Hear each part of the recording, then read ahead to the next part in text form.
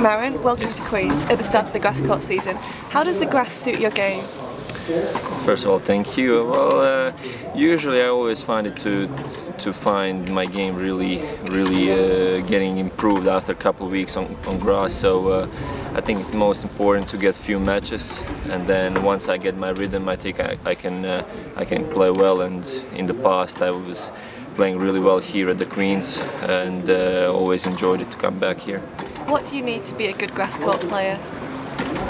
Well, you need to first of all understand how to play on grass. It's a little bit different than all the other surfaces, and we don't have a chance to play on it during the year, so it's a little bit adaptation to it and knowing just when to take your shot, when to wait a little bit more, obviously to serve really well and to play smart. I don't think on grass is really important to hit the ball hard. It's more placement and then variety with your shots and choosing when you're going to change your speed and when you're going to put your opponent in some difficult parts of the court. How difficult is it to make the change from clay to grass? Well, the only difficulty is just the movement.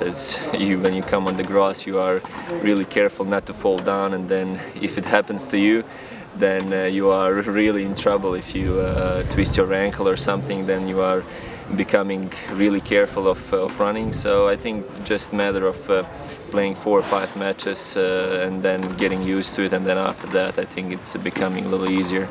How much did Goran Ivanisevic's Wimbledon win inspire your career? Well, it inspired me big time, as you know, as a young kid watching him and growing in that time, and he was just almost a national hero at that time. It was, you know, a big thing for everybody of us, and especially me, as he was playing with me when I was 14 in the times when he was just finishing his career. So it was, you know, huge help for me, knowing that I have a potential to be good, and knowing that his presence with me is, you know, meaning a lot. And finally, Croatia playing their first European Championship match tonight. Will you be watching?